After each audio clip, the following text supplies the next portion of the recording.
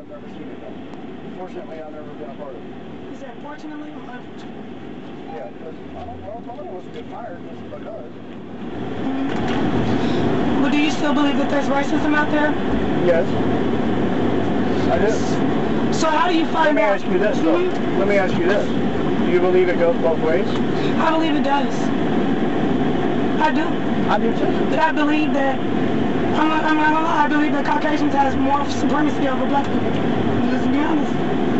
They have more rights. And a lot more people are a little afraid of black people because of everything. Honestly, what they're trying to do is they're trying to wipe out the... Why are so many people afraid of black people?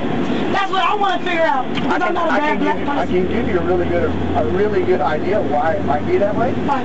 Violent tendencies. And I want you to think about that. I'm not saying anything. I'm not saying it's true. I'm not saying that I can prove it or nothing. But 99% of the time,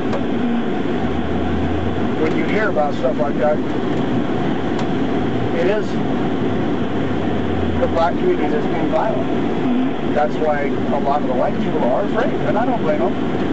There's some guys I look at, yeah, I know it's my job to deal with them, and I know it's probably going to go ugly, but that's the way it goes. Do you ever feel some of them, because of their appearance and whatnot, some of them are very intimidating. But do you ever wonder, could we quite possibly... 7, 4, 5. That, you know, black people are the majority of the time on the defense. Because they feel like they're not safe. I'm not saying, by no means am I saying that there is no racism, because I know there is, and everybody knows there is. And, you know, I can throw that card just as easy as everybody else can. It doesn't do me a bit of good. I'm not going to gain anything from it. But how do y'all figure out who are the racist ones? Who's being racist and who's not? Yes. To be honest with you, it's a matter of the opinion of the person digging into it. Well, my question, how do y'all know before y'all even hire a person whether or not they're racist?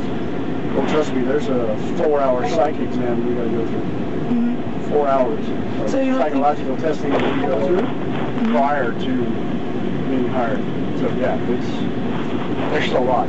So do you think that maybe later on they build a certain type of... Do I think what? Later on they build a certain type of image about certain people after working, and then they become racist? I'm sure they will.